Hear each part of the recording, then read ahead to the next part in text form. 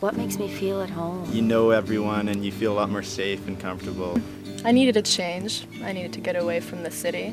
I love Galiano. I'm glad I'm here. You feel really safe. You've never locked my car or my house.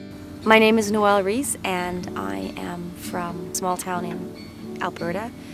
My name is Charlotte Winchester and I'm from Montreal, Quebec. I'm Tyson Harris and I'm from Galiano Island.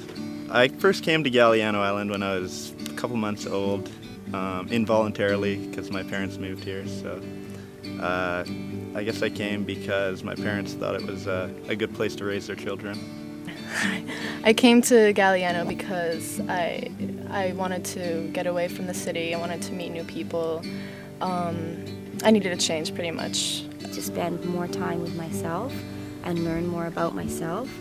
I wanted more time to read.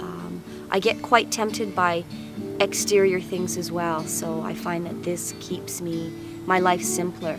I feel living on Galiano, you have more time to do things that you want to do. You don't always feel like you have to be working or doing other things. You can kind of find more things that you enjoy doing. For instance, I spend a lot of time on my boat or down at the beach. Or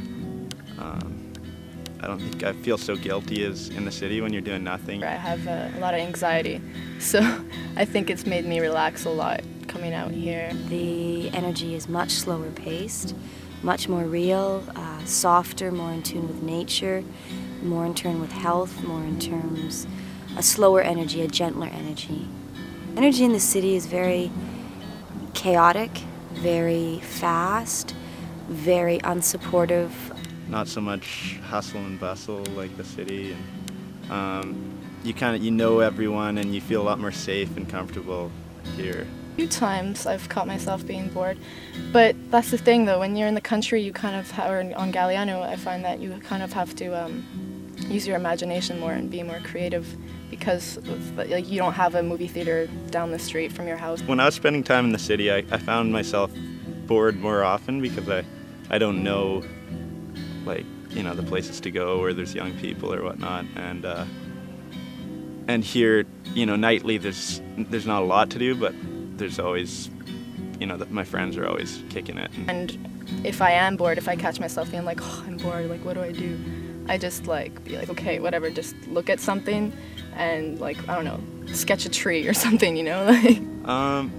Well, it makes me more grateful for the peace and quiet over here, and just for being able to go out and see people I know rather than walking around the busy streets and not being able to talk to anyone, you know, because everyone just kind of gives you the cold shoulder or whatever, you know. Here, I go down to the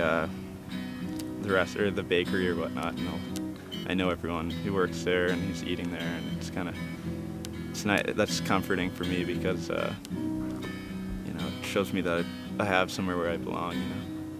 In the city, I feel kind of like I could just go unnoticed for years at a time. It's kind of... The pros, the fresh air, the quietness, the gentleness, seeing deer every day. I've spoken to a lot of people about it, and they've just come here randomly on Galiano Island and ended up living here for so many years because they just fell in love with the place like that. And I don't know, I could see myself doing that as well.